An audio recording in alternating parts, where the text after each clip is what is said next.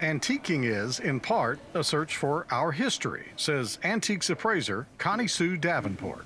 We collect and treasure, try to have or find the things that remind us of the sweet, comforting times of our childhood with our grandparents primarily.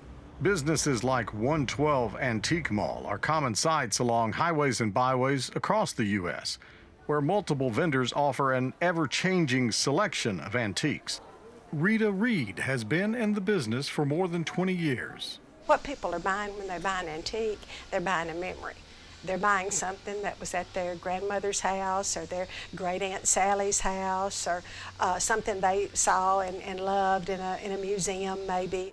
And most of those antique buyers are young. People over 50 are not buying so much anymore, it seems, because I think they've got most everything they want, and they're being more selective. But younger people are furnishing houses and doing things like that, so they're looking for something that you see in the magazines. She says do-it-yourself television programs and magazines are fueling a market for items that can be repurposed. I think people enjoy making something their own and having something different from what everybody else has. Antique shopper Roseanne Cornett recognizes this evolution in the items offered at antique shops.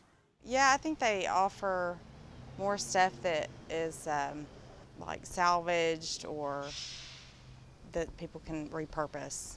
It changes pretty consistently. You never know what you're going to find. It's always kind of a scavenger hunt. Just down the interstate highway from the Antique Mall is Sweet Pickins, part of a breed of shop particularly suited to shoppers who are repurposing. Tim LaRoche is the owner. And some people call it an antique store, but it's a junk shop, for sure. When I first opened up over here, I was bringing stuff over that I was going to do the project and then sell it.